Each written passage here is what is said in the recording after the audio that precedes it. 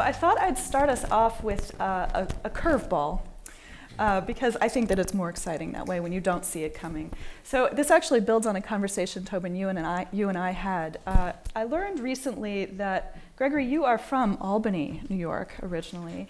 And Tobin, I know you spent some time in Syracuse. Yes. I wonder, do you think that there is something unique to the New York landscape that inspires Gothic literature? And if there isn't something unique in the landscape, can you talk a little bit about your upbringing and how it contributed to your work as it stands today? Well, it's just in terms of upstate New York, I mean, the oldest Gothic novel in America is Charles Brockden Brown's Wieland, right, which actually is based on like a family murder that took place in upstate New York, a farmer who murdered his family. A real story. A real story, yeah, sorry, right, yeah. Right. And so this was, he took this up. Ripped from the headlines. Pardon me? Ripped from the headlines, exactly, right. And my experience, at least, in upstate New York, I went to Syracuse. I got my MFA at Syracuse University. Really was in line with that. I mean, Rod Serling, he's from Syracuse. When I was at Syracuse, a serial killer lived right next to me, as it turned out. A human arm was found in my parking lot. Did you put it there? No, I didn't. You know, here's the creepy thing. It was the Domino's pizza delivery boy. Ew, no, I'm not kidding. No. It was his arm, or he? No. I was going to say, he had to deliver with his left arm. Exactly. Well, and after he disappeared, the meat was never as fresh on the pizzas. Have you ever ordered pepperoni pizza since that time? No. So yeah, it was anyway. So my experience of it was, yeah, it was a very Rod Serling kind of place. Mm-hmm. Mm-hmm. All I can say is Gothic horror begins in the family, and since I was from a family that was devoted to language and to storytelling, and intensely skeptical about the burgeoning TV culture of the late 1950s, when I was around and beginning to be sentient, and also was not very prosperous. So we were raised by my father, my stepmother, and the public librarians. And all the Gothic horror you need is in the face of a librarian. I mean, that was a cheap joke. Actually, I did feel that the Gothic librarians were like, they were like Miss Clavel. You know, they just had your best interest at heart all the time. And they knew when you came and you had all those sports books, but underneath, you know, after Maddie hits a slugfest and Big Joe's big day and the touchdown, underneath it was, you know, Organdy and Burgundy. They knew you weren't getting that out for your sister, but they let you get it out anyway. They didn't say anything. Right. But there's also the Gothic nature of, like, you know, the early John Bellairs books have one of their settings is, in fact, oftentimes a big Carnegie library in a small town. And I feel like that, for a lot of us readers and writers, it is a sort of a Gothic experience. You know, not only do you have the little Romanesque arch, the little brick spire and that kind of thing, but I mean, literally the experience of going into those stacks as a kid and seeing the whole world of knowledge laid out for you in a labyrinth. You know, I mean, it's a tremendous experience. Well, the Hudson River Valley is a way to time travel. I mean, really, from New York up to Albany. You mean the train's really slow? I mean, Rip Van Winkle's still there. You know, I mean, you know, Washington Irving, 1817. The Rip Van Winkle is I think the first American ghost story, and as Gothic as they come, and a little bit before Wieland, isn't it? I think was Wieland in 1824. It was a little earlier, but it's not ghosty. But, yeah. But I mean, so we come by it honorably, I think, in upstate New York, and we all escape it as quickly as we can. Well, just continuing the idea of your own lives and how it relates to your own work, there's a contrast I'd like to draw between the two of you. You both write extensively for children and for young adults, for adults as well, but with particular affection, I think, for children and young adults. And I know, Gregory, you're a dad. You have 3 kids. And Tobin, you are not a dad. And so I'm actually a little curious to hear your thoughts on writing for a young audience and how your own family lives either do or do not inflect your work in that regard.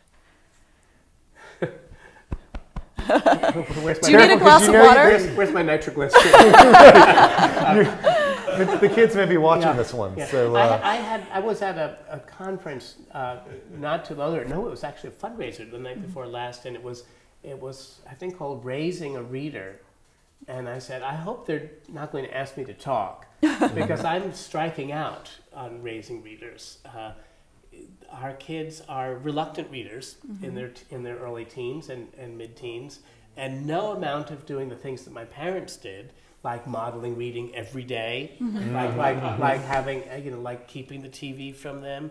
None of that, none of those strategies have been effective at making them feel the urge to pick up a book by their own, by the emotion of their own hearts. I mean, I had a long conversation with your daughter. This is true about Dance Moms, for example, the television show in which I've seen Dance Moms. Yeah, no, it's so I have had to forge on writing sort of in the blackness and in a somewhat depressive zone, I guess I'd have to say, thinking my kids aren't going to read this, and I don't know if any kids are going to read this. In fact, I had trouble beginning this book, which is set in 1906, roughly 1907 Russia, and I knew sort of what it was going to be about, and I was aware that all my kids were having trouble reading. And I was having a hard time starting it because your mood was getting in my way, which had never happened, in the first 33 books that I wrote. But mood was getting in my way about this one, and it was the British American fantasist Susan Cooper in the car once who heard me talking about this, and she said, "You remember what Sendak used to say? Don't think about who's going to read it. Write it for yourself. Write the book that you want to read." And I had always done that before, but at this particular juncture of parenting, I had lost my way. And it was very helpful to hear that credo once again. Write the book that you would want to find on the library shelf or on the bookshelf this year. Write it, give it to yourself, and then somebody else might like it too. That's always how it's worked in the past. But I needed a little booster shot, and it was effective. Well, here's a question that's maybe slightly selfish on my end, because my next book is a young adult novel, and I teach teenagers much of the time, but I hadn't been one for a little while. And so I have one on loan. I don't have children myself, but I have a 19-year-old who lives with our family. And he's been great for giving me slang. I can test out slang on him, and I love mocking him with Twitter. Because by the time the book comes out, it'll be dated. No, I understand that. And I like playing tricks on him with Twitter and things like that. But one of the things that was interesting, at least for me, was to try to think about a way into an authentic young voice, because the last thing I was going to do was go back and read my high school journals. Nobody should ever have to do that.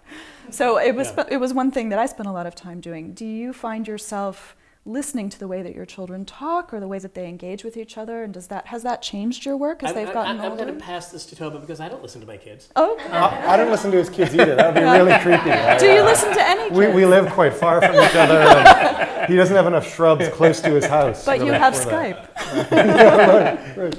But it's a really good question, that question of the authenticity of the vernacular, especially as pertains to a generation that is too far for you to live yourself. And I really am curious because you do it really well. In fact, having just slagged off my kids for the first and not the last time tonight, I will admit that about 4 days ago, I said pretty much by memory the first sentence of feed to Alex. And Alex laughed out loud. Oh, good. And said, "That sounds good." I said, "Well, that's just the first sentence. There's more sentences in there." And he said, "No, I think I got it." He really did. That kind of encapsulates the whole thing. But real, how do you do it? Because I mean, for one thing, I mean, that book, Feed, was actually written, 12, 13 years ago, when I was actually much closer to being a teenager, and I mean, I could vaguely remember it at that point, or at least remember something. And I think that, it's a complicated thing, especially when modes of communication now are different than they were when we were kids. That is to say, You know, you have rituals of communication. If I'm going to make if I'm going to set up a meeting point with someone now, you know, I do it in one way, you know, via the phone or something. But you know, others would be texting or whatever else, and that is taken for granted by those who are in that generation. Whereas we have to observe it from above in some ways. Usually, I am not writing about the present world, so that's not a problem. But I would actually feel like I would have to observe in a different and more careful way. I remember actually. What was it? Oh, it was when I was writing Feed.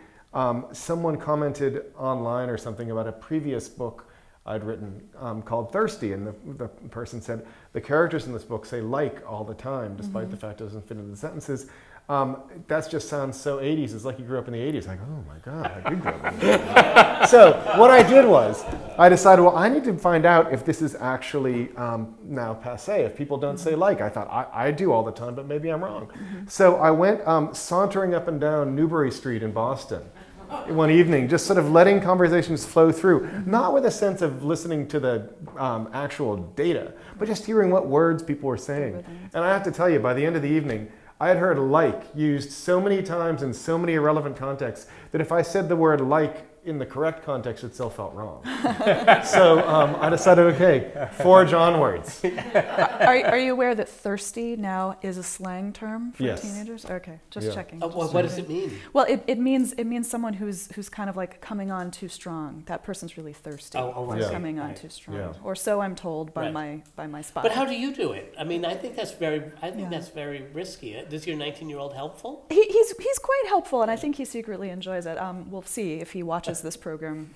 We'll find out after that. But I'm a big eavesdropper. I'm one of those writers who likes to work in public. I know it's kind of all those obnoxious people that you see with laptops. I'm one of those obnoxious people, and one of the reasons I like it is because of the buzz of conversation. Exactly, not the data, as you say, but kind of the rhythm of it and the shorthand people use with each other. And living in a college community, as I do right now, you know, I'm able to just kind of tune into what people younger than me are saying and how they're trying to say it. That's one way that I do it. Actually, I was thinking, I mentioned this to you earlier, but I think, so in the Physick book of Deliverance, Dane, part of it is a historical novel set in the 17th and 18th century. Part of it is a historical novel set in 1991. And one of the funny things is that this means that, for example, I was thinking about this when I was reading it, that when a character answers the phone, they can't move around. Because the phone is attached by this cord to another part of the phone, and that's attached to the wall. And it's just so funny because the plot actually, you know, hinges on the fact that you can't make a call from a house with no phone installed. You know what I mean? And you know, there are all sorts of, you know, I mean, the horror movie genre has collapsed because of the cell phone. It's true. But, it's true. Well, that's actually a perfect segue into my next question, which has to do with history to some degree. I mean, Gregory, I've read that you have said that Wicked, your best-known work, was to some degree inspired by your thinking about Hitler and you're thinking about the nature of evil. And it sounds to me a little bit like thinking about the nature of evil in a somewhat historically inflected sense. I mean, you're working within a pre-built fantasy world, but I feel like there is a history implicit in the Oz stories that you were responding to. And at the same time, Tobin, your probably best-known book is Astonishing Life of Octavian Nothing, and you are working within an 18th century Boston context. I wonder if you guys could talk some about your relationship to history, to historical research, and how you work that into your own narrative. Well, I ran into you once at the Rare Book Room. Do you remember? I know it was like that was the room, but it was just the same. It was so quiet and so private that I felt like I had walked into the shower. I mean, you were studying, you were working, and I didn't know you all that well then, but I kind of nodded and looked away and I scurried out because it was too intimate. You were working with 18th century texts, and I was halfway down the stairs out the Boston Public Library before I caught myself and said, "I know Tobin. I could ask him out to lunch," but I was too embarrassed at that point. And there's, I mean, I really value immensely your capacity to get into the 18th century for those two books. I think of almost nobody in our generation has done it better, in my estimation. But that shows how little I read. But it really is. It's amazing, and I know you go right to prime sources. Right. And how do you take the can opener to get out what you need from those sources, especially for, say, Octavian? Well, for Octavian, I only, for the years that it took to write the 2 books in that series, I really only read 18th century books or books about the 18th century, or occasionally things that they would have read in the 18th century from earlier, like the Greeks, the Romans, that kind of thing. So by the time I was done, it was more natural for me to talk and to write in an 18th century voice than a modern one. So when my girlfriend would call me and I would be up in Maine, writing away, she would say things like, "Oh my God, you're using too many semicolons. Stop talking in paragraphs." If it makes you feel any better, I've been trapped in early English. Yes, before, For the 17th century, you have to worry about those long S's. The long S's are tough. I love the long S's. That can really suck you up. They're beautiful. And there's actually some structures that we've lost. I, being much interested in what you have to say, would like to hear more. Right. Well, and what about you, Gregory? Because to some degree, I think characterizing what you do as historical fiction is not accurate, but knowing that you're responding to a previous literary world is something that I think is interesting to hear about. It's analogous, I think. I have done some of the. I went back to the 17th century for Confessions of an Ugly Stepsister, and the novel I'm just finishing this week is set in the 1860s in England. So I've been steeping myself in 19th century, long 19th century novels, just for that, just to kind of get the lavender and the yeasty bread off the page, and that does inflect and say something about the prose. Sorry, my nose is drippy. But about Oz, it is different because it's taking somebody else's history and getting into it. For when I was writing Wicked, getting into my memory of the many times I'd seen the Wizard of Oz film in 1939, my memory of the 2 or 3 Oz books that I had read as a kid, and my knowledge of all the ones that existed that I could not find when I was a kid, because this was before they were all republished in the heady, weed-filled days of 1972 and 73. So part of getting into the history of Oz was being aware of everything that wasn't there. And I was pretty aware of what wasn't there. When I finally had my, my blessed vision of, Elphaba coming out of the sky, with a rosary saying, "Write about me and all will be well," that I thought, I can do this because I know nobody said anything about where she came from or why she was the way she was. I knew they didn't happen in MGM, and I knew it didn't happen in L. Frank Baum. He was not that kind of a writer. He was not mythopoeic the way, say, Tolkien was about Middle-earth or Lewis was about Narnia. He didn't care about backstory. He was more related to, in a sense, more related to Lewis Carroll and to Edward Lear. The comedy was all on the surface. What was amusing to see and look and think about now didn't really have to make sense. It just had to be amusing in the moment, the way a joke does. So what that opened up for me was the sense that there's all this history that has not yet been written. That must be there if the stories have moral strength. They must be there. All I have to do is figure out what it is. And since I wasn't then a very good researcher, I think, that gave me the cojones, as it were, to march forward into this particular big, fat writing job, which was much more demanding than anything I had written in the 16 years previous. Because it was fantasy, nobody could say, "You got this wrong." Right.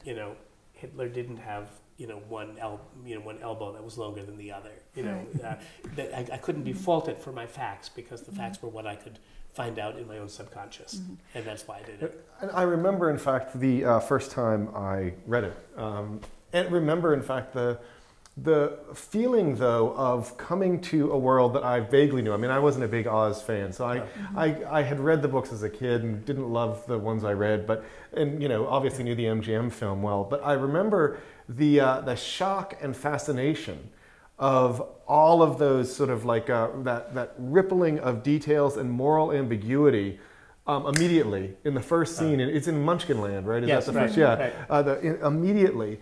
And I thought that it was really wonderful in the way that it jarred the reader out of what they knew about Oz and forced you almost immediately to kind of reassess it all. And I actually do feel like that is a similarity in something that we try to do when we approach, both of us, and when we try to approach history or things that pre-exist, is to say, what is it that we tend to take for granted about this thing? How can I see that in a new light? Right. Right. I like your characterization of that, Tobin, because it's something that I think about when writing historical fiction, is the way that these constraints, whether they are constraints of a universe that another author has constructed or of a given historical narrative, the way we understand it to be, that working to build a new story within those constraints, I at least find it tremendously freeing and enabling, because I know where the boundaries are. Right. So building on that a little bit, since you also both engage somewhat heavily with the fantastical, can you talk a little bit about how you build a world that contains magic or possibility that is more kind of super attenuated than the world we live in today? Can you talk about world building in fiction? Well, one thing that I think, and I'll say this and pass this to you, but when people call Wicked a fantasy, and it is, of course, a fantasy because Oz is invented, and there is some magic. There are magic spells, but almost nothing important that happens in Wicked happens because of magic. Magic is just another habit or another talent that people have. But the talent of thinking about religion and the talent of thinking about moral behavior is just as important as the talent of being able to conjure up a tuna fish sandwich on the banks of a river. Magic is really, it's just that added little something extra to make us relax our guard so that we won't realize we're getting, I wouldn't say moral instruction, but we're being led on a path over a moral bluff, as it were, and being asked to see the landscape. It's really, it's fantastic, but there's not a whole lot of fantasy. But that's actually one of the ways I liked how you changed the texture of Baum. So that, because he does have, as you said, there's a somewhat peremptory sense of magic in his work, where if he's bored, he's just going to throw something in. You know what I mean? Yes. And suddenly there's something that you then have to deal with, but only for 10 pages. Right. And then it all goes away. Whereas I feel like the reason I think that your reimagining of that is so powerful is that it is much more integrated. That there's a sense that if there are talking animals on one page, there have to be talking animals all the way through, and then there have to be questions about, whoa, what does it mean to have a civilization with talking animals? Yes. What do you eat for lunch? Yeah. Right. Right. Well, I have to have a little parenthetical here because this is a great lead-in for the ways in which authors, and I'm sure you do this too, have to discover their own, their own worlds. I mean, you put out a few things, you put out a few parameters. It's like Tinker Toys, and you say, well, I think it's going to be this big, and I'm going to get in the middle, and I'm going to build from the inside out. And I'm going to live in this world that I'm building, this story, whether it be the 18th century or Oz or a magic condition of one sort or another. And then your subconscious, this goes back to Sendak, who is one of my great muses, he said, I just wait for my subconscious to throw me a bone, and I sink the bucket, and I see what comes up. I was writing Wicked, I was well into the second section, well, not well, in the beginning of second section, in first draft, and Glinda, known as Golinda back then, is on the train going to university for the first time. And I'm writing a scene about how she was glad that the old goat sitting in the seat opposite her was snoring, and she didn't have to talk to him, and she could look out the window and admire herself in the reflection. She wasn't looking at the landscape that she'd never seen before. She was just looking about how beautiful she looked in the reflection in the mirror. That's where I stopped that day, and I went and I had dinner. And the next morning, I got up to read a paragraph to kind of stitch myself back into the tone and the scene.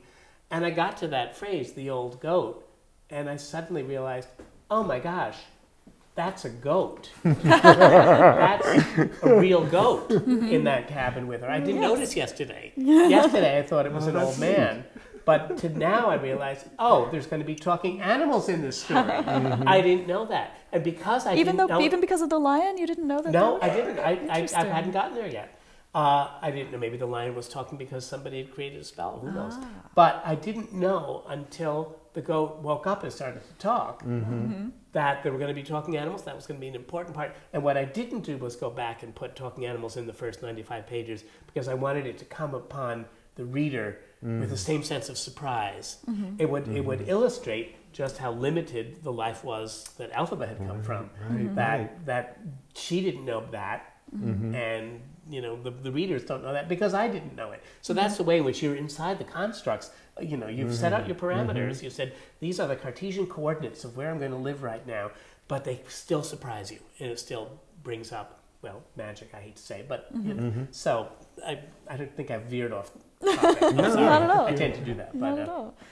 Tobin, can you tell us a little bit about your own world building also? Because you write stories that are set in historical periods that some of us might feel that we know pretty well, but then you kind of elaborate on them in such a wonderful, mystical way. Do you think you could? Well, I mean, in the Octavian Nothing books, there's no fantasy in there in the sense that everything is culled from. I mean, even though there are these bizarre scientists. I mean, the book is they're about a kid who discovers that he is the subject of an enlightenment, a kind of crazed enlightenment experiment, and that he's always been a subject of a crazed enlightenment experiment. And so the experiments that are being carried on are in fact, as loopy as they sound, are actually in almost all cases real experiments. In fact, one of the things I was probably looking through when you came across me in the sweaty halls of the Athenaeum I was reading a lot of the proceedings of the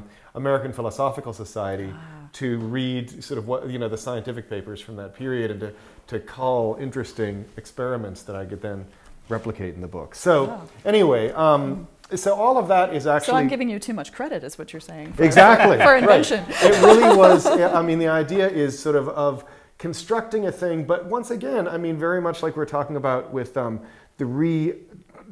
imagining of Oz. I mean, I clearly have a sense of Boston in the 1770s because, my Lord, back in the... I was alive during the bicentennial and everyone went crazy in your hometown, Concord, and it was all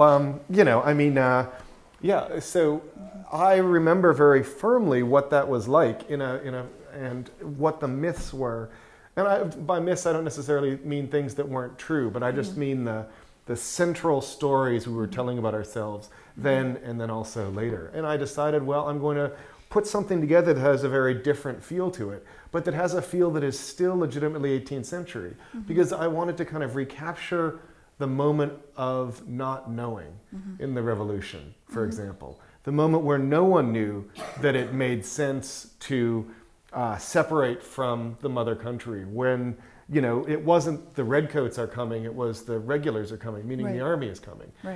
Your own army. It would be like if we fought our own army. And it's a much more terrifying, doubtful prospect than we give them credit for. And that also means that the heroism, in some ways, is greater if there is doubt that's there as well. So I wanted to recapture that. I have a question. Do you mind if I pose a question to both of you? Because this is sort of... first, I want to say, when I first read Octavian Nothing, just like the beginning of Wicked, the first 70 pages of it, I thought it was a fantasy. Right. And you led me there, and I was amazed and delighted to wake up at about page 72 and realize, oh my gosh, this is not a fantasy. This is an historic novel. Wow. And my question for both of you is whether you have analogic experiences to my story of reading your own prose and realizing that there are clues in your prose of what you've written that refine what your mission actually is, because that happens to me fairly often. I wonder whether it's a common experience. And Julie, I'm curious about you too. But. I mean, yes, but not in as interesting a way as with you. Yeah, I mean, I would have there to are times when I realize, I want this character to be sharp and angrier than they are, or whatever, that kind of thing. But I don't know. Do you have a better answer than me? Well, I think maybe I've had characters surprise me in ways that I didn't anticipate, which is, I've heard other authors describe that experience. And I've also been surprised to discover that I'm not necessarily always in control of what will happen. So, for instance, in Physick book, there's a character who dies at the end, who in my initial conception of the book did not die in the end. And in fact, I wrote that book in order, and if you go back and read, there's a moment where I deliberately leave ambiguous that character's outcome, that character's date of death, and it's because I'm setting it up for that character to not meet the end that she meets. And it was only when I was about 2/3 of the way through the book when I realized that that was absolutely wrong for the story. It was right for some of the historical bases I was working with, but it was totally wrong for the character. It was totally wrong for the story. It was totally wrong for the overarching themes of the book, and those themes having to do with gender and witchcraft and class tensions, frankly, and that I had to kill this person. And I actually, the day that I figured out I had to kill this character, I was really upset. I cried, which sounds terrible, but I actually was and I had to email a friend who's also a novelist. I was like, I'm so depressed. I have to kill her. I can't believe I have to kill her. Why am I not in charge? You know.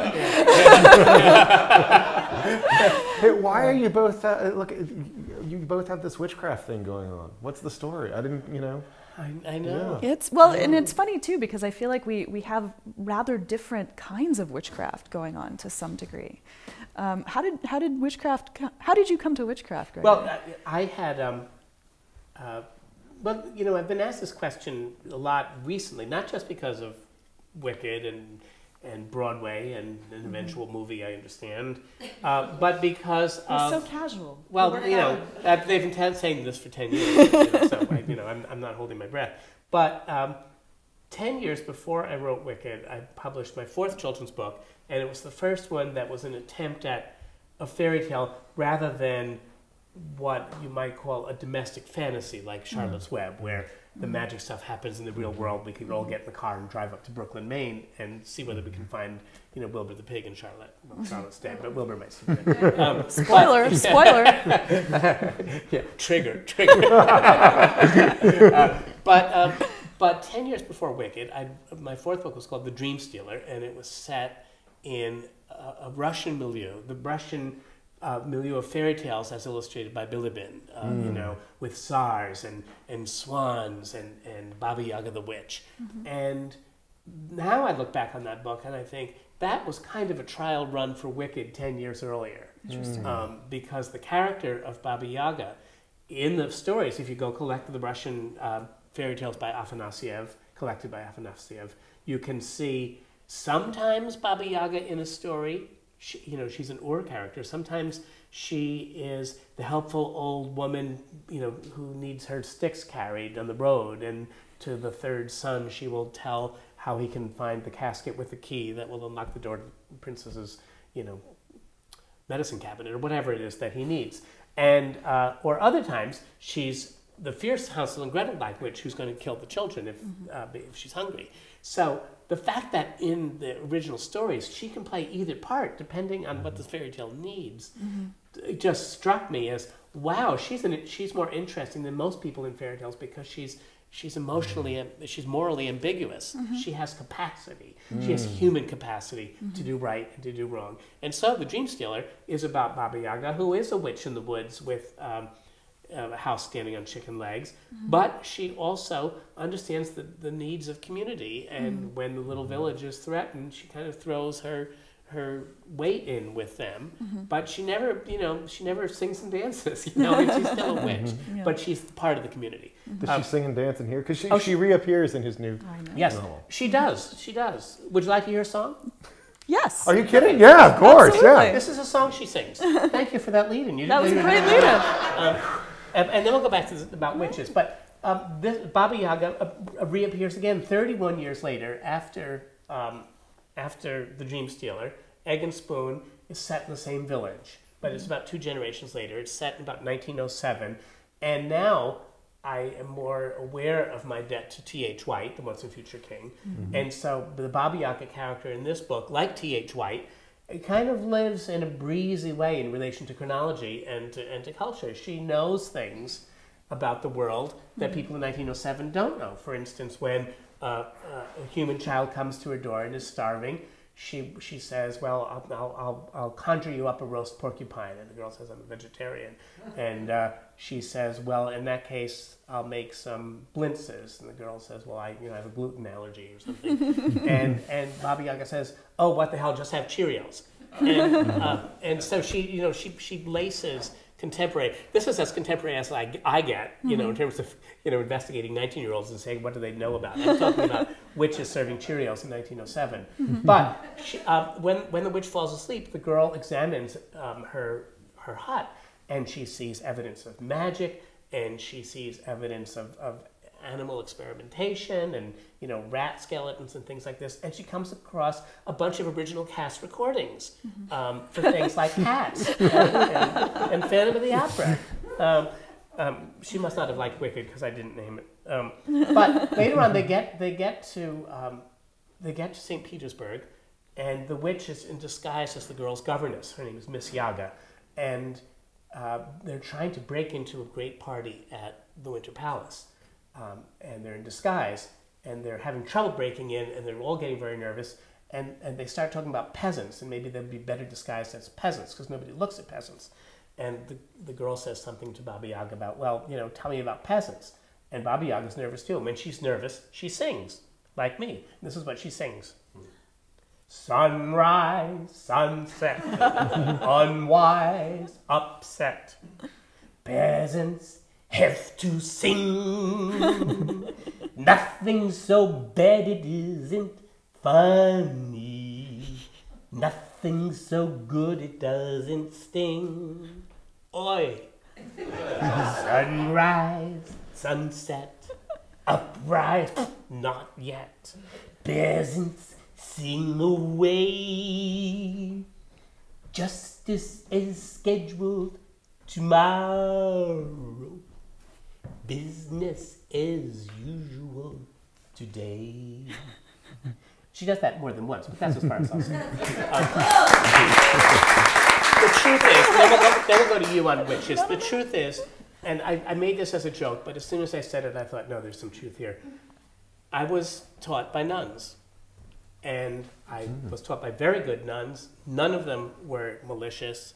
It wasn't Philomena. It wasn't any of those Magdalene sisters. They were all very smart, very sharp, very intelligent, caring women with a great and profound moral compass that you could never understand.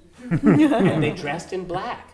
And they were all powerful because they owed nothing to anyone. They stood apart and lived apart from the community, but they had the most immense power of anybody in the community.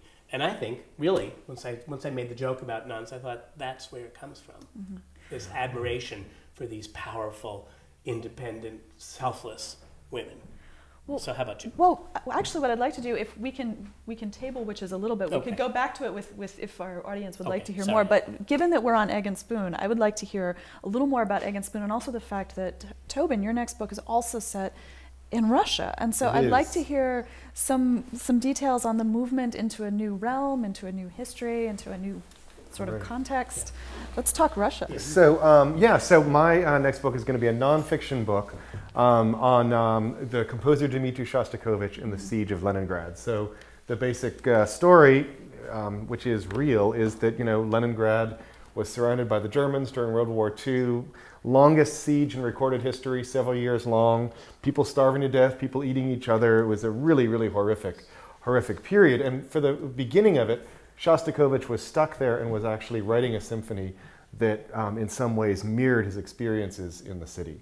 And there's argument about how much it mirrors that and how much it was a commentary on Stalin and that kind of thing. Anyway, the point is, this symphony then, the Leningrad Symphony, was used as a kind of a propaganda tool by the government to interest the Americans in the Russian cause. So it was put onto microfilm and smuggled out through the Middle East and flown to South America and then up to New York, where it was then performed as a way of convincing the Americans that, despite the fact that only a few months before the Russians had been at least we'd been very suspicious of them. No, they were really just people just like us. And at the same time, the score was also performed in Leningrad itself by this kind of collection of musicians, all of whom were ragged, soot-covered. They collapsed from exhaustion and starvation during the rehearsals. It was an incredible moment in sort of the showing human will. And they performed the piece in the city. Actually, the army bombed the far side, the Germans on the far side of the city, as a way of drawing fire away from the concert hall during the concert. And they broadcast the thing throughout the streets and across no man's land towards the Germans. And we actually have eyewitness testimony from Germans who heard this and who said, the night that we heard the Leningrad Symphony was the night we knew we would never take Leningrad. Wow. So it's about sort of the power of music to actually alter the course of things that are much more solid, like Panzer tanks. That's incredible. That sounds so. Well, I hope it will be. Yeah, I've heard you talk about it before, and it sounds like the most amazing. I thought you were writing us a novel. No, it's totally a nonfiction book. There's actually enough. Given the period, there's enough material that I can go without making anything up. Wow. So.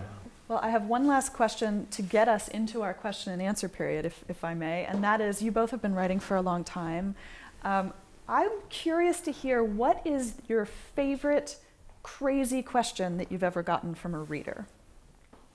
Engaging with readers is one of my favorite parts of my job, and because I write about witches, I get some pretty good ones. And so I was curious to hear, what is your favorite, most far out question you've ever gotten from a reader? And then we can go into a broader discussion. Well, this is not favorite or far out, but since as I've given away, I'm Catholic. I have this impulse toward the confessional, and so I think we all enjoy that. This is not. How long since your last confession? Where's the mic? This was not a profoundly happy moment for me. This was a moment where I felt I failed a young person, and I hardly ever felt I did that. I thought I was really able to walk up to the square of whatever question was being asked and answer it. And if I thought it was a question that a person really needed to have answered in a certain way, I would answer it deviously, but answer it in such a way that I could communicate. Now, in my many years of working with kids, because I did that before Wicked, I made most of my income teaching and speaking, almost always boys would ask the question, how much do you make? And girls would ask the question, are you married? And then one time, a 6th grade boy asked the question, are you married? And I couldn't answer him. I said, that's private. And I was ashamed of myself the minute I said it, because it wasn't private. I wasn't married, I had a boyfriend. But I didn't want to say that in that school to that boy. Partly, I think I was maybe a little bit afraid that it would hurt him. But I also was it was a moment of cowardice. And I have not had that many of them, and not in public. And so that's not what the question you were answering. But that was a question that I couldn't answer at that particular moment in that particular milieu, and I was ashamed of myself. Please forgive me. How about, but that didn't answer your question. The thing is that it did, because in a way what I wanted to know was sort of, what is a particularly memorable encounter that you've had with a reader that was important to you, and I think that's kind of a beautiful one to think about. Well, I taught myself to be braver, but the thing is that going into schools with kids, you invariably get more interesting, sometimes even insane questions than you do when reading to adults. I mean, so I've had, are there books written for horses? I talked about clever Hans. Yeah. Okay. So, but I guess the closest to the kind of thing you're talking about, I guess, is I was explaining to some kids who actually, I wrote for my sins a vampire novel, which unfortunately missed the vampire boat by about 10 years. Were you ahead, or behind? I was ahead, but that doesn't help. Man. That still doesn't help. So anyway, Burn. in around, like 1995 or something, it came out, 96. Yeah, I know. Yeah. Anyway, the point is, so I was in a classroom where the kids were actually, in my opinion, too young to be reading that particular book. Anyway, they were about 4th grade or so, but they all wanted to know about this vampire thing because it had taken off by this point. And so I said, well, it's a book about a kid who's turning into a vampire, and he has to decide, is he going to become a vampire, or is he going to is he going to remain human, or is he going to suck human blood? And I said, sort of sarcastically, that's a very difficult decision for all of us. And this little boy sitting right in the front row suddenly whispers, "Not for me." And I was like, well, did anyone else hear that? Yeah. Because there's someone who's going to have a really awkward sleepover this weekend. Well, as we get toward the question period now, I'm reminded of a couple of, when I'd say, does any, maybe some 2nd graders or, whoever it was, does anybody have any questions about writing? And one kid will inevitably raise their hand and say, how do you make an R? or so hard. A cursive Q. Yeah, I still can't do it. Or I was talking about the story development, and I said, we have this, we have rising action, then we have something called a crisis. Does anybody know what a crisis is? And one kid said, yes, it's when things get so bad you have to say Christ! And I said, yeah, that about covers it. That's good. Yeah, that's mine. No. Well, so a mutual writer friend of ours, Tim Wynne Jones, tells the story of talking to some 1st graders, and inevitably you're asked the question, where do you get your ideas? And he'd had a slightly long day, so he said, oh, I get them at the idea store. But then this little kid raises his hand and goes, oh, I've been there. And Tim said, oh, really? And what's it like? But this is kind of amazing. The kid goes, oh, well, all the things that are like the other things are all together. So all the things that are about cooking are in one place, and all the things that are about sleeping are in another place. Was he talking and suddenly about Tim Michael's? said, no, Tim said, wait, did you mean the idea store or the IKEA store? Is it gold and blue? And, yeah. That's wonderful. Oh, that is good. That is good. Or then there's the other one where I asked, does anybody have any questions for me? And a little girl raised her hand and said, do you know I have a cat?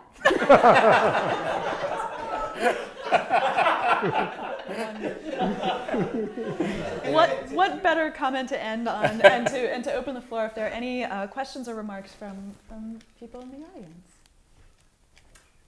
Yes. First of all, well, we need to use the microphone. Okay, to use the microphone just so we can Yes, approach the microphone. What I was just going to ask is, would you read a little bit from Octavian Nothing? Okay. Just a little bit. to hear the language. Yeah. I'll just read the first page. So this is the beginning of Octavian Nothing, Traitor to the Nation. Volume 1, The Fox Party. I was raised in a gaunt house with a garden. My earliest recollections are of floating lights in the apple trees. I recall in the orchard behind the house, orbs of flame rising through the black boughs and branches. They climbed, spiritus, and flickered out. My mother squeezed my hand with delight. We stood near the door to the ice chamber. By the well, servants lit bubbles of gas on fire, clad in frock coats of asbestos. Around the orchard and gardens stood a wall of some height, designed to repel the glance of idle curiosity, and to keep us all from slipping away and running for freedom, though that, of course, I did not yet understand. How doth all that seeks to rise burn itself to nothing?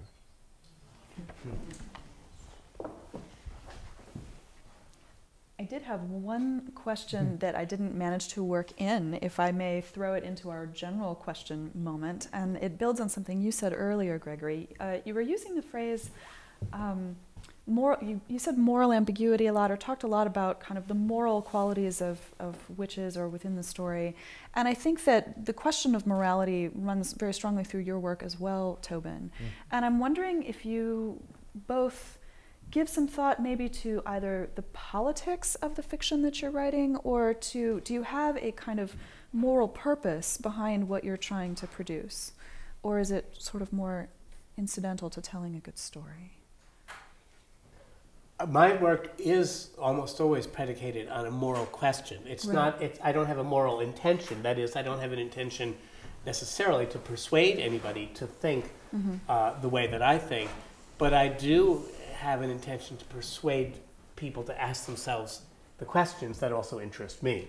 And I imagine that perhaps I'm giving some possible answers to my questions, but it's one of the reasons I write my books too, because I have moral questions for myself, and the only way I can stumble upon the answers is to write about them. I mean, for instance, in Wicked, the reason I wrote it was because there had been a terrible murder of a 2-year-old boy by an 11-year-old and a 14-year-old boy, and who were playing hooky one day. They found a boy who'd wandered away from his mother, and by the end of the day, they'd become murderers. Wow. And so the moral question is, how do we recognize the capacity for evil within ourselves, and what do we do if we recognize it in others, and what do we do with the fact that we can name such a thing and call it out the way they did in Salem, whether or not it's true. I mean, those are, that is not a prescription for correct behavior. Those are just questions that we have to ask ourselves basically every day of our lives if we are to live responsibly, you know, in a community. So that's what it is to me. It's not to make everybody vote Democratic, you know, or anything else. And I would say a similar thing. I mean, I feel that all fiction has a political dimension in that it's all written in a particular world by a particular person, you know. But I do think that the moral element definitely is in some ways a production of the politics, and vice versa. I mean, I think politics are a question of morality as well. I do think that, like Gregory, I think that I'm interested in morally difficult moments. And part of it is not, once again, not to say this is what a reader should do. This is what I want to try to convince you of, because I think I'd write a nonfiction essay if I wanted to convince someone. But rather, I think that moral anxiety propels a story and propels the more interesting stories. Stories that are not propelled by moral anxiety are ones where, tend to be ones where people are either wrong or right. And that's less interesting. You know, so in the case of the Shostakovich book, you know, as a very minor example, you know, the Shostakovich family had to eat their dog. And you say to yourself, what would I do confronted with that situation? I mean, I have dogs that because as we discussed earlier, I don't have children, I creepily treat like children. I do that too. You do that too? Okay, yeah. And you see what I mean? Like, I treat my children like dogs. But go on. But you know, so confronting that and saying, what does that actually mean? What would I do in that situation? What would I do knowing what I know about that situation? You know, that is, it makes me tremendously anxious, but frankly, anxiety is what drives interest, I think, in writing. You have a question, and you, sir, have a question in front? Would you like to go to the microphone? Oh, go. Do you go? Okay, I go. I remember reading A.O. Scott in the New York Times. He came up with a list of the 25 greatest novels or something of the last 50 years. And there was a line in there where he said, what we seem to want from our great novels is to attach private destinies to public events. And he mentioned many books, including Don DeLillo's Underworld, that does just that. And in listening to the two of you talk about your books, it seems, in a sense, you've done that too, a great symphony, a beloved story. I wonder if in piggybacking these stories or in attaching yourself to these stories, it's also quite nerve-wracking because there are people who care a great deal about The Wizard of Oz, and it takes almost, you know, chutzpah to do that. And I wondered if the bar is raised very high, if you're nervous approaching these touchstones, what that was like for you. That's a great question, and I'm going to duck it. You must have had like crazy Oz fans. Oh, I did. I had people. I had one woman come in one of my first readings. I was in the Midwest, and she came with dark sunglasses. She was about 8 feet tall, and she had stilettos, which I was sure had knives, stiletto heels. Sure had stiletto knives inside the stiletto heels, and a fedora. and she had a snap-brim sort of jacket that came up around her ears, and she came and she said, "I have a confession to make," and I said, "Yes," and she said, "I'm from the International Wizard of Oz Club, and I'm here as a delegate, and I came to spy on you and report back about your sedition, and I've become a convert." And she threw her hat and her glasses on. But the thing is, I'll now tell you just a scrap about the book that I'm finishing right now. The Wizard of Oz, yes, I did have trepidation about that because it is the story, not so much the book, but the story as a myth, has become one of the foundation myths of 20th century American culture. It's how we understand ourselves in many ways. It's just as important to our self-understanding as Thomas Paine or Henry David Thoreau or Emerson. I sincerely believe. But Wizard of Oz as a book has some bumps and lumps and holes in it. So it was porous enough for me to be able to snaggle my grappling hooks in and think I can fill in some of these holes without really interrupting or abrading the original story. Right after it came out and it was a surprise success, my then editor called and said, "Now I want you to do Alice." And I said, "Judith, The Wizard of Oz is a nice story, but one of the reasons I could write it is because there are things about the movie that are not answered, and there are points that are not revealed and reviewed, and so it gave me purchase. Alice in Wonderland is a work of genius in the English language, and I don't have the chutzpah. And so forget about it. Well, 19 years later, I've learned two things. One, I do have the chutzpah, and two, nobody really pays attention to what I do anyway, so why not? I'm not going to have a cover page article in the New York Review of Books ever, and so who cares?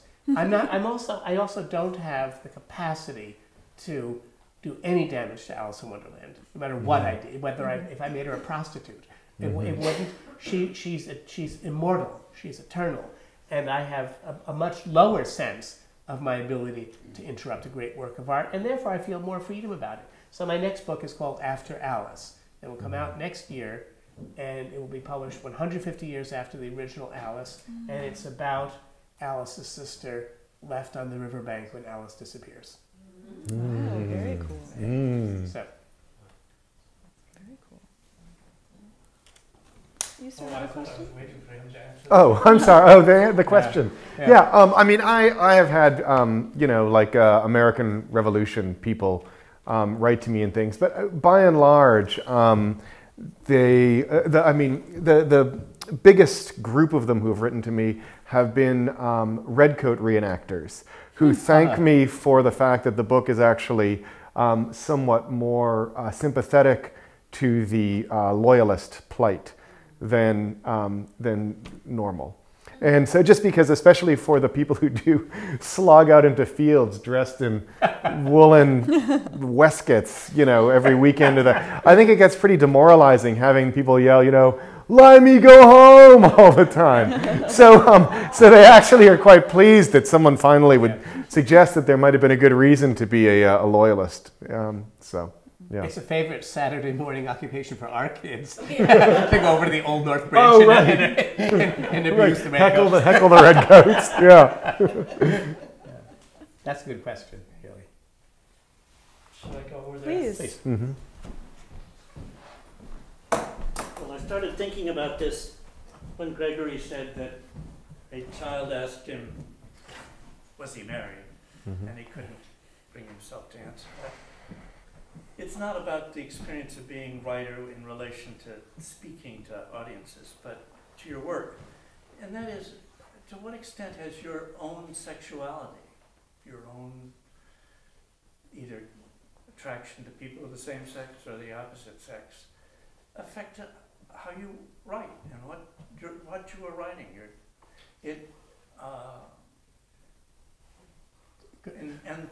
And especially as you enter into an imaginary world in which you can proceed in any number of directions, but your own life and experience obviously is there to play a role in what you imagine. Well, I'll answer that one first. And that is really not so much that I can easily see that my own sexuality, my own being gay, and in the era in which I discovered myself to be gay, has so much affected what I wrote as that it affected that I wrote. And that I think I began to write, early on, by the age of about 6, in part to figure out where I was, because I could feel by the age of 6 that I was not like my 4 brothers. And I just thought that meant I was smarter, but in fact, I knew my brothers were smarter, and so I just kept writing really to find out who I was. I didn't have a name for it back then, but I look back now and I kept most of my manuscripts. I can clearly see that I was struggling. All my characters, for instance, up until up until my 20s or 30s were heterosexual, married. It was the marriage plot. All my stories in childhood ended with men and women getting married. And I thought, well, that's the proper place for the story to end, because that's death to a story. And that was always, nothing more is happening there. So I, as I've gotten older, of course, I do think that it is part of the job of any artist to stand on the margins as much as possible in order to get as synoptic a panoramic view as possible. Your sexuality is especially if you're in a minority, your sexuality is a tool in that. But I don't think it's necessarily a trip to being an artist. I just think it's a tool if you are an artist. That's my theory, but I don't know any more than that. Certainly helped me write about a green-skinned witch. And people are always saying, why do you write so well about women? Why are you so often women your main characters? And I said, well, I don't know if you've noticed, but women are more interesting. Don't tell anybody I said so, but they think in more complicated ways, and they can tolerate ambiguities even at a dinner table conversation. They don't have to weigh in and conclude in every sentence. They can Mansplaining. They can hold. Yeah, right. They can hold. Wait a second. This has been a mansplaining episode, though. I wasn't going to say anything. I'm not answering the question now. I'm going to be ambiguous.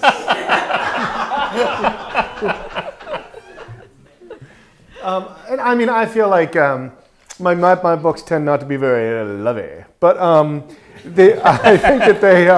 Can you say lovey again, just like that? No, I don't think so.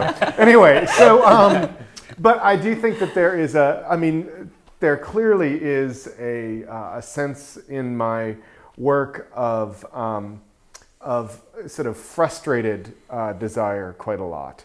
There's a very typical kind of recurring thing of, a boy who is in love with a girl who doesn't like him and that kind of thing. And that might have something to do, with my setup. How about Am you? I supposed to answer that question? Yeah. Oh, and well, God, that's an interesting question. And I'd have to say that most of my characters are overly brainy women who fall in love kind of incidentally while they're trying to accomplish an intellectual task. And that's so far true in all 3 of the books that I have written. And so I was hoping you were going to say that's so far true in all 3 of my marriages. I thought that's where she was going.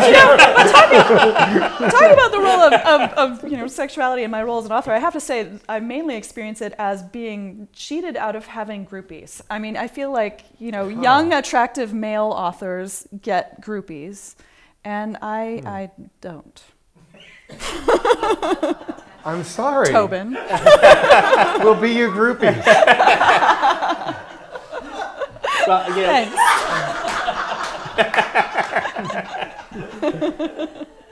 I have a story to tell, though, and this is actually comes from the question of groupies. I don't have groupies, but every once in a while, one of the places where I get the biggest crowds of any place I've spoken in the nation is a certain gay bookstore in Atlanta. Why? I don't know. I've been to other gay bookstores, but this Atlanta. And one time I was I think signing for Out of Oz, and there were 220 men in a room about this size, except it was also filled with bookshelves. So I had to be up I'd stand on a chair so people could see me over the edges of the 6-foot bookcases. And there was one kid, he was a kid, he was about 18 or 16 or something, who had come dressed in green skin paint. And I said something, I tried to say something amusing about him in the course of my remarks, but he stood around, and he stood around, he stood around, he stood around, and it took a long time to sign all the books, but he was the second last or last person. And then I said, as I say to everybody, like, where'd you come from? And he said, oh, I live, 2.5 hours away. And I said, did you come all the way for this? And he, pointed to his green face. I said, I guess you did. And then I said, I can't believe it. I said, are you in high school? And he said, yes. And I said, well, I hope you have a safe place to stay tonight. And he said, no, I'm going home tonight.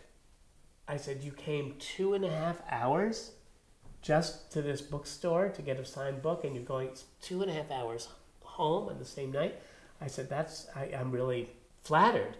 And he almost started to cry, and he said, here's what happened. I borrowed, my parents wouldn't let me go. My parents wouldn't let me come. And I borrowed my friend's car, and I left town, and an hour outside of town, car broke down. Oh, no. And he was all painted in green, in Georgia, in the country. Oh. And I said, well, you're all right. You got here. What happened? And he said, I called my dad. His dad, who wouldn't give him permission to come, came in the pickup truck, picked him up at the side of the road, and drove him the rest of the way. And was waiting outside to drive him home. Oh. And so I don't know whether that counts as a groupie story, but that's one of the best stories. I wrote a note to his dad. That's wonderful. I signed his book, and then I wrote a letter to his dad to say, give that to your dad. Yeah. You are a good dad. He took care of his son. Are there any other questions from you guys?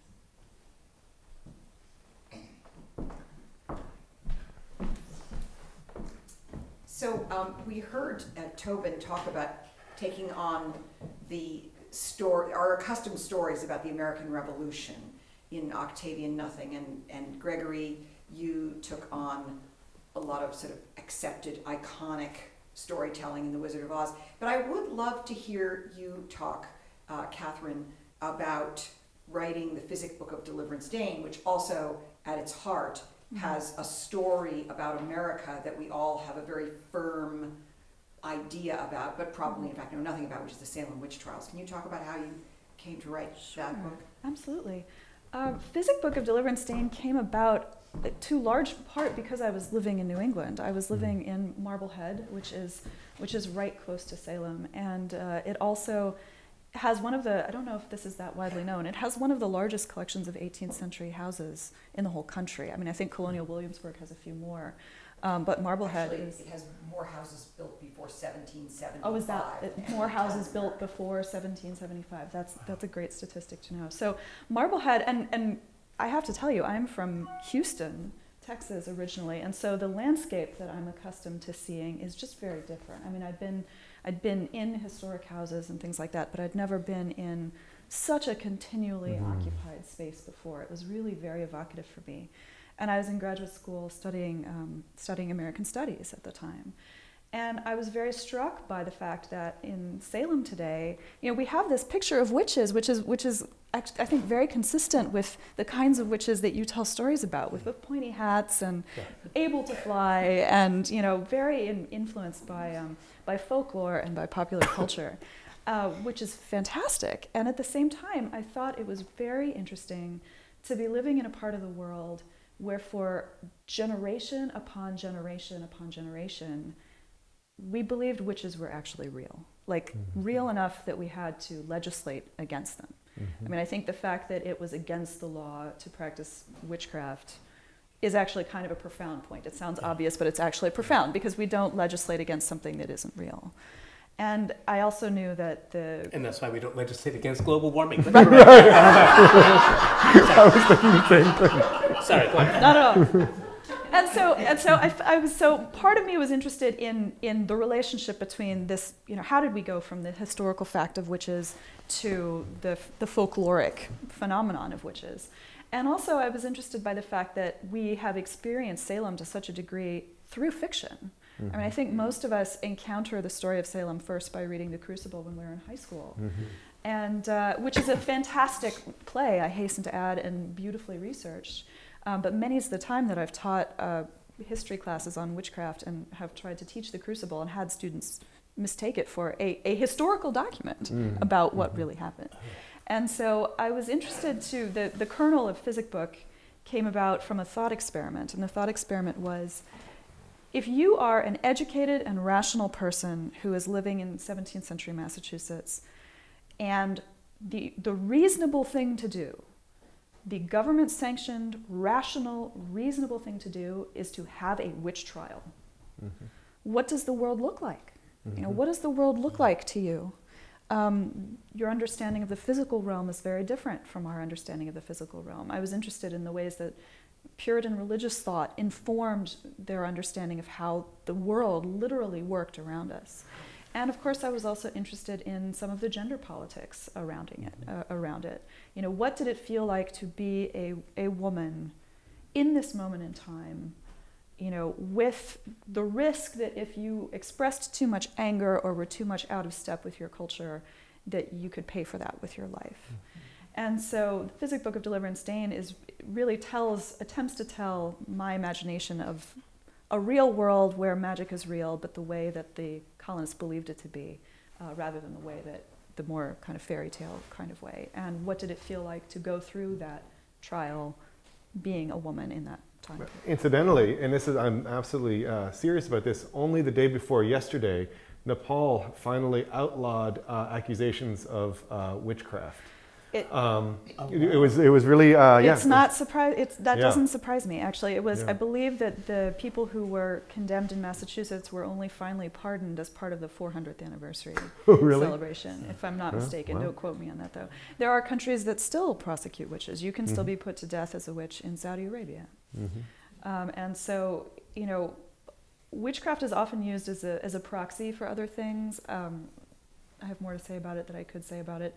But I also thought it was important because we keep worrying away at Salem, in part because it forces us to reckon with some of our most dearly held myths about our own culture. That we, it's an organizing myth that we are a tolerant society. It's an organizing myth that we a rational society. That we are rational, that we embrace difference, that we embrace religious plurality. And Salem forces us to reconsider those things, or at least forces us to recognize that those ideals are hard-won and must be actively maintained. Beautifully said. Thank you.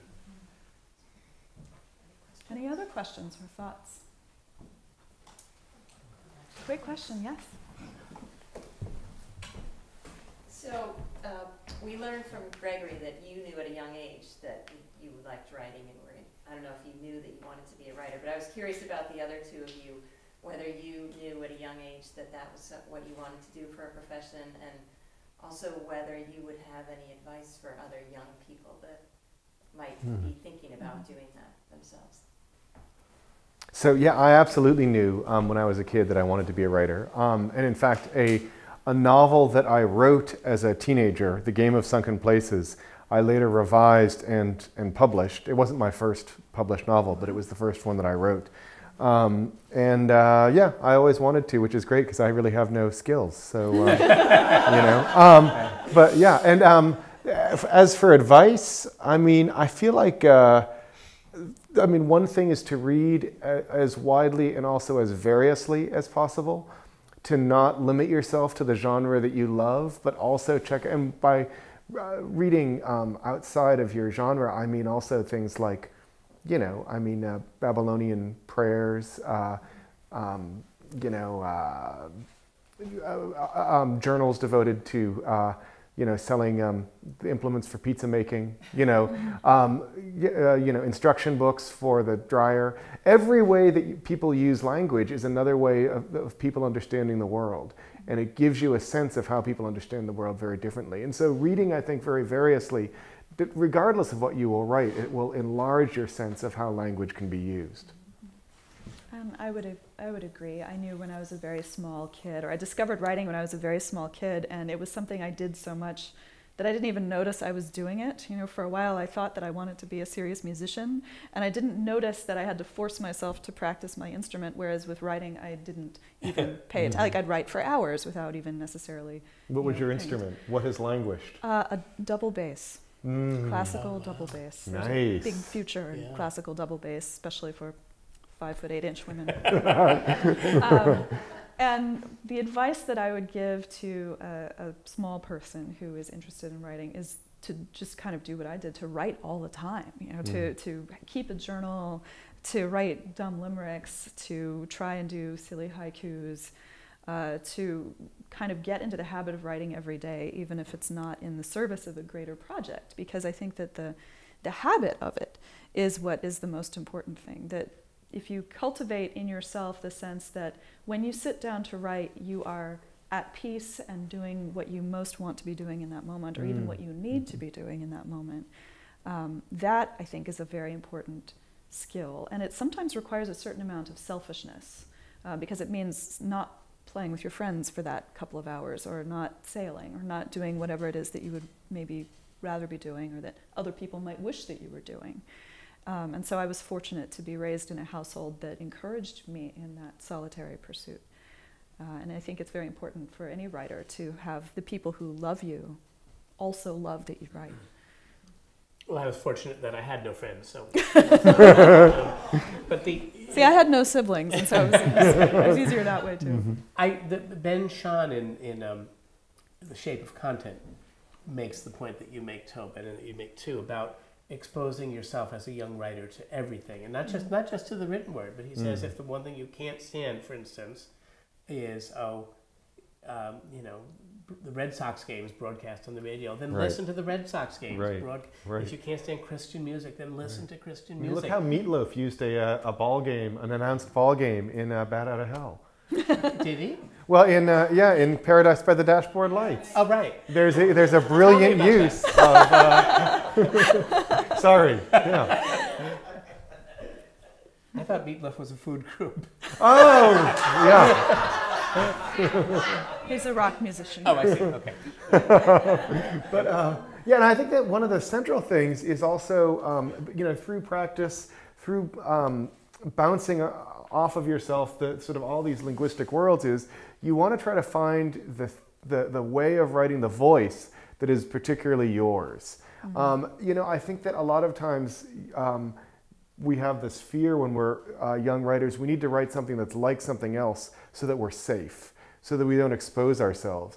But in fact, the opposite, really. I mean, the thing that people are interested in is the thing that makes you you, that is not like them, as opposed to the thing that is most like them in many ways. That's going to be the thing that reveals something that no one else knows, and that's what's going to catch our attention.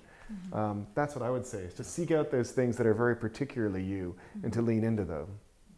But in a more prosaic way, you could also say, and this is what I said to myself as a kid, I mean, I said it actually, not just subconsciously, but really I'd say, okay, I'm 30 pages into this story, I'm in 7th grade, and I'm 30 pages into this story, and I'm getting bored with it. If this were a book I was reading in the library and it suddenly got really good, what would happen next? And then I would write that. That was I was kind of my instructors in writing were all the 10,000 books that I read, and the fact that I could see you could do anything if you were, so maybe they're not going to get married. Right. Oh, that's interesting. So what happens next? And so you just, and I think that's still how I write. That's how I write writing after Alice. What would I like?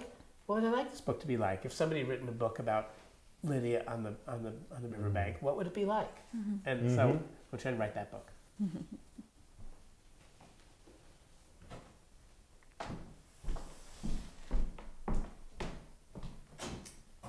Were there any other questions out there before I close out? I want to make sure I didn't miss anybody. Well, before I release you, and let me remind everybody that there are books for sale and our authors will be happy to sign them. You're talking about reading and the importance of reading, and I agree. All the the best teachers for me have been the best writers that I have read. Would each of you share with us something unexpectedly wonderful that you've read recently? I know I always hate when I'm asked that because I think, oh my God, I knew a minute ago. Exactly, and now it goes out of my head. I'm still reading something right now. Most of what I read is for research, actually. I don't get to read a whole lot of fiction because I write historical fiction, so I spend a lot of time steeped in historical books. So right now I'm reading a book called Low Life by a guy named Luc Santé, which came out in the 1990s and which is about the world of vice in New York City, specifically the Bowery, in the early part of the 19th century. And it's about the gambling and the prostitution and about the theater world and the immigrant world. And it's terrific. It's just really engagingly written. And I see some people nodding, so it sounds like maybe some of you know this book already, but I hadn't read it before. And it is fabulous, and I can't wait to get back to it. Well, I've this past year I've read 5 or 6 books about Charles Darwin, because Darwin's, the great crash into the culture of his revelations happened in the 1860s when Alice in Wonderland was published. So that's a really cool connection. It is a really cool connection with all those talking animals and all those things changing before their eyes, and that's part of the tension in the story. But one of my brothers said to me about a month ago, has anyone read The Idiot? And I thought that was a Steve Marks, what is Steve Martin, movie or something. That's the jerk. That's the jerk. Yeah. So I thought, no, it's Not by Dostoevsky. Dostoevsky. Yes, right. So I'm reading The Idiot because I never read it before, and I'm very pleased to find it's going down, like a milkshake. That is great. Yeah, I didn't expect to be able to say that. So, but to just follow on with that, oddly enough, I was about to say 2 generations later than Dostoevsky, Yuri Olesha's Envy, which I just read, which is really wonderful. But the neat thing about it is you can really see the influence. So he's writing in the 1930s. You can really feel the influence of Dostoevsky in particular on him, in that it's a book about these people having these insane monologues about crazy ass shit that actually, the neat thing is that it actually propels a lot of their, a lot of the action there. So it's very Dostoevskian. Well, I'll borrow it when you're done. Okay. Yeah. Well, thank you so much. Everybody please give. Thank you.